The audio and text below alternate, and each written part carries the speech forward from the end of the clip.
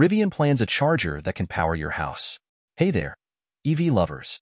Welcome to EVpedia, your ultimate hub for everything electric vehicles. If you're as pumped about the future of transportation as we are, then you've come to the right place. We're here to bring you the latest news, reviews, and tips on all things EV. But before we dive into the electric goodness, we need your help to keep our battery charged. So, if you enjoy what you see, give that subscribe button a little love, hit the like button to show your support, and drop us a comment with your thoughts or questions. We promise, we read every single one of them. Rivian says its existing fleet of R1 vehicles will soon be able to power a customer's home with its new wall charger.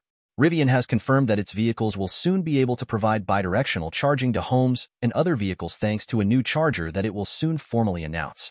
The all-electric automaker startup told investors earlier this week that it planned to release a new permanently mounted wall connector that enables owners to sap power from the R1's battery pack to power their homes when the lights go off. We will be announcing this later, but we will be offering a bidirectional charge that you can mount on the wall of your garage where you park your car, said Rivian's VP of Hardware Engineering, Bidirectional, during the automaker's investor call earlier this week. Rajagopalan says that the new charger will help to dispel a common misconception that its vehicles can't provide vehicle-to-home capability with its current R1 vehicles. Currently, Rivian R1 vehicles do not offer vehicle-to-home V2H charging. However, the automaker has previously said that it was working on a bidirectional charger and confirmed that R1 vehicles had the hardware necessary to activate V2H charging at a moment's notice, presumably through an over-the-air update pushed with the release of its new wall charger. The R1 will reportedly offer up to 24 kilowatts of DC power, while the R2 platform will have the hardware on board to also deliver 11 kilowatts of AC power. A lot has changed since those announcements.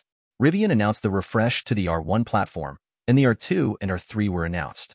It also announced the development of a new zonal architecture for its future vehicles and a joint venture with Volkswagen. However, Rivian's commitment to switch from CCS to Tesla's NACS connector in 2025 is the most relevant change. Rivian has previously said that its V2H program relied on the CCS charging standard, so it's not clear how the move to NACS could affect the charger or if the change in standard delayed the launch of the V2H charger.